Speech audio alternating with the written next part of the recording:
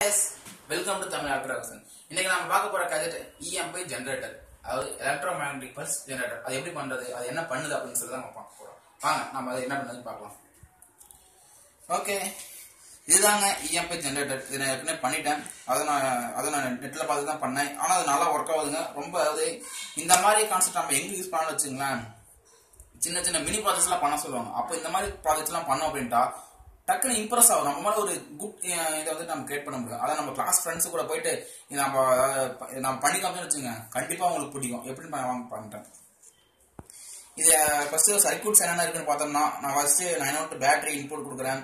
Input கொடுத்ததுக்கப்புறம் அதாவது transistor இருக்கு போது டிரான்சிஸ்டர்ல இருந்துட்டு அது வந்து டிரான்ஸ்ஃபார்ம், அதாவது 9 வோல்ட்ல இருந்து ஸ்டெப் அப் ஆகி ஒரு 230 வோல்ட் வரைக்கும் டெவலப் ஆகுது. டெவலப் ஆகி என்ன ஆகுது, டயோட்ஸ் மூலமா போயிட்டு இந்த கெப்பாசிட்டர்ஸ்ல ஸ்டோர் ஆகுது. ஸ்டோர் ஆகுற அந்த பவர் என்ன ஆகுதுன்னா இந்த காயில் வழியா வந்து, அதாவது நான் ரவுண்டா வந்துட்டு கிட்டத்தட்ட ஒரு 20 கேஜ் அளவுள்ள காப்பர் வேற வந்துட்டு கிட்டத்தட்ட ஒரு 50 இருந்து 80 டைம்ஸ் வந்து ரொட்டேட் பண்ணிருக்கேன். அப்புறம் இதுல முக்கியமான இந்த எலக்ட்ரோமேக்னெட்டிக் பல்ஸ் ஜெனரேட் பண்ணோம்னா இது இல்லாம ஜெனரேட் ஆகுதுங்க. அதுதாங்க இந்த ஸ்பார்க் கேப்.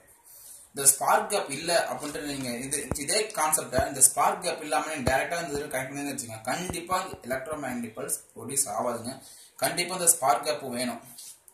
ஓகேங்க, இது எப்படி ஒர்க் ஆகுது அப்படின்னு சொல்லிட்டு நம்ம பார்க்கலாம். ஃபர்ஸ்ட் இதுல நான் பவர் சப்ளை கனெக்ட் பண்றேன். 9 வோல்ட் பவர் சப்ளை கனெக்ட் பண்ண போறேன்.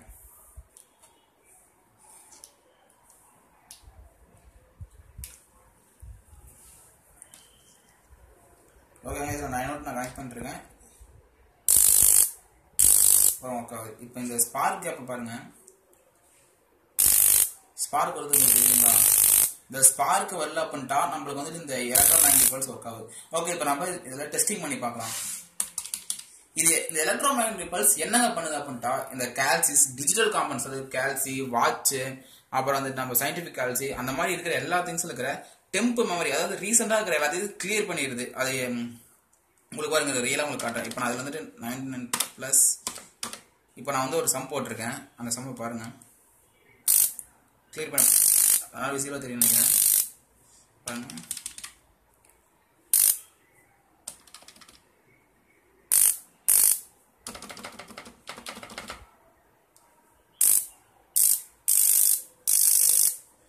பாத்தீங்களா? இப்ப என்னாச்சு, இப்ப நான் ஒரு சம் போடுறேன் அப்படின்ட்டா அதை போயிட்டு இந்த எலக்ட்ரோமேக்னெட்டிக் பல்ஸ் இருக்கிற அந்த ரீசென்ட்ல இருக்கிற எல்லா இதையும் கிளீன் பண்ணி விட்டுருது. இந்த மாதிரி நீங்க சின்ன சின்ன ப்ராஜெக்ட்ஸ், அது வந்து ஒரு சிம்பிள் கான்செப்ட் தான். இதை நீங்க வந்துட்டு உங்க ஃப்ரெண்ட்ஸ் கிட்டையும் உங்களோட ஸ்கூலோட மினி ப்ராஜெக்ட்ல சப்மிட் பண்ற, இல்ல காலேஜ்ல இருக்கிற மினி ப்ராஜெக்ட் சப்மிட் பண்ணீங்க அப்படின்ட்டா உங்களுக்கு ஒரு குட் இம்ப்ரெஷன் கிடைக்கும், ஒரு நல்ல நேம் உங்களுக்கு வாங்கி கொடுக்குங்க. ஓகேங்க, இது மாதிரி ஓகே கைஸ், இது மாதிரி அடுத்த ஒரு சின்ன ப்ராஜெக்டோட உங்களை நான் மீட் பண்றேன். அது வரைக்கும் உங்களோட வெளியே தமிழ் எலக்ட்ரோ விஷன். இந்த சேனல்ல மறக்காம சப்ஸ்கிரைப் பண்ணுங்க. இந்த வீடியோ உங்களுக்கு பிடிச்சிருந்தா லைக் பண்ணுங்க. மறக்காம உங்க ஃப்ரெண்ட்ஸ் கூட ஷேர் பண்ணுங்க. தேங்க்யூ.